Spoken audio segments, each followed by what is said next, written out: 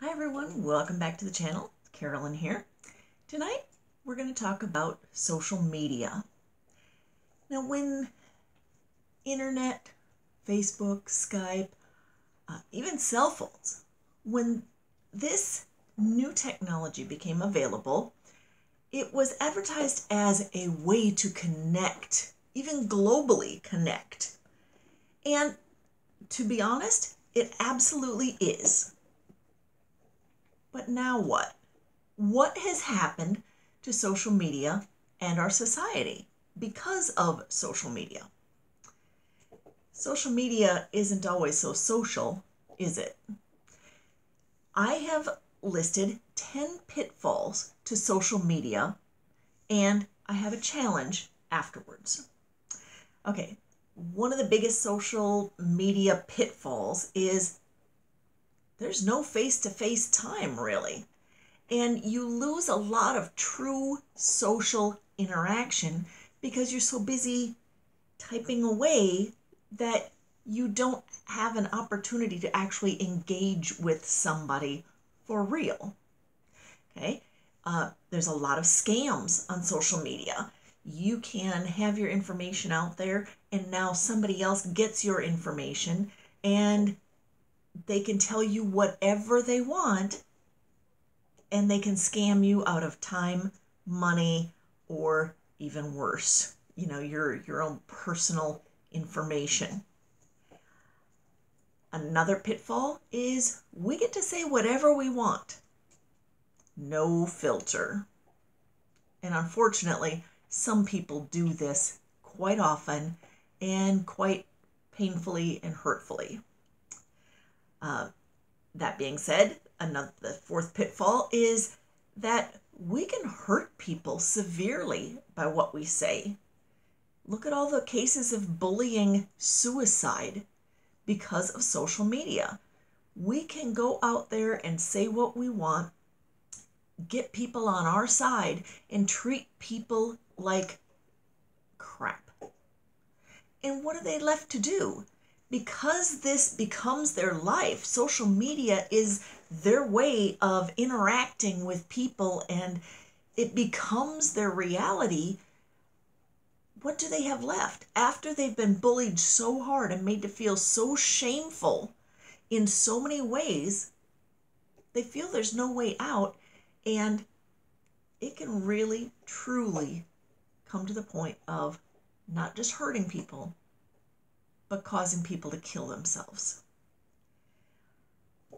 Another pitfall, number 5, we open our lives completely to predators. Whatever we say, whatever we do, whatever information we share, it's out there. And by having that out there, we are more and more and more available to predators. Pictures of children online can be used in many nasty pornographic ways. The information that you give, your birthday, your phone number, your address, without even thinking, you give it to one person on Facebook and voila, everyone has it. Those who are friend and those who are foe. Number 6, lies galore. We look at items from the news. We look at random items that people post as facts. We can post anything we want and we can ask people to repost anything. And does anybody ever do research on it to figure out if it's actually true or not? Probably not enough people do that. 7, pitfall number 7, indoctrination. Look at all of the people who have been indoctrinated into ISIS, into false religions, into any other cultic or occultic behavior or negative social behavior because of social media. I can get to you in a multitude of other countries right now just with this medium, and I couldn't ever have done that before. I would have had to come to you or you would have had to come to me. Now we have global indoctrination. Pitfall number 8, unrealistic comparisons. Look at me. Here I am, belle of the ball, and now you feel forced to live up to my lifestyle, or I feel forced to live up to your lifestyle. Either way, it's unrealistic because we are different people, separate, different people living different lives with different input, and yet we feel forced to keep up with the Joneses. Pitfall number 9, pressure to do or be someone that we're not. Going along with the other one, I can make you feel like you have to be this pretty, this smart, this financially secure. I might make you feel like you have to have your life this way or that way. And the pressure is intense for some people who don't have the ability, or the younger generation who hasn't had the experience to be able to stand up to something like that pressure. Pitfall number 10, it can be a big, big time waster. Now, I'm not saying that there aren't some good things on social media, but we can all catch ourselves wasting time following social media of one sort or another instead of living life. So, instead, I have a challenge for you. Meet someone face to face. Now, by someone, I mean spend time with your friends, spend time with your family, spend time face to face or on the actual phone with somebody instead of texting or sending a message through social media. Again, I'm not saying that there's no reason to be sending a text, that there's no reason to be sending a message through social media. It's not all bad, but it's certainly not all good either. I'm going to give you an example. This weekend, on Saturday night, I spent time with a girlfriend, and we talked about a whole lot of things. We did a lot of personal growth.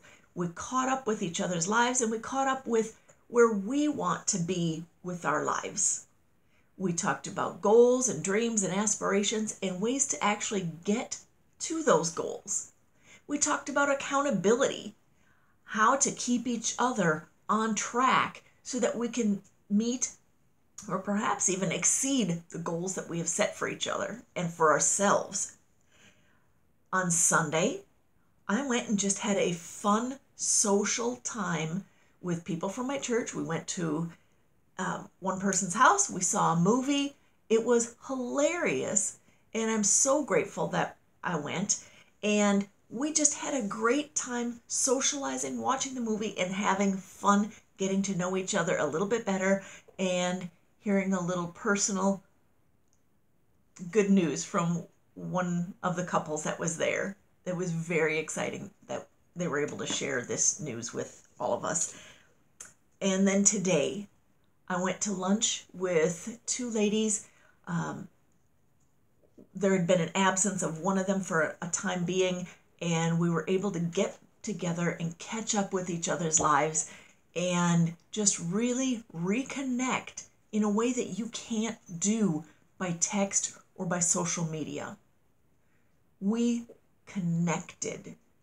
And this is something that this has been one of the best weekends that I have had in a long, long time. And I can truly say it's because of that face-to-face meeting in each of those three situations that really boosted all of my emotional being. I am completely feeling like I'm refilled, re-energized, reinvigorated, and ready to go out there and start a new week. So I challenge you this week, make some time to have either actual phone conversation or a face-to-face with someone that you haven't connected with in a while, that you really need to reconnect with better. Even if you talk on a daily basis, sometimes you need to get deep down with your close friends. And this is a way to do it. And I challenge you to see if it doesn't make you feel better than by busy texting or sending a social media message.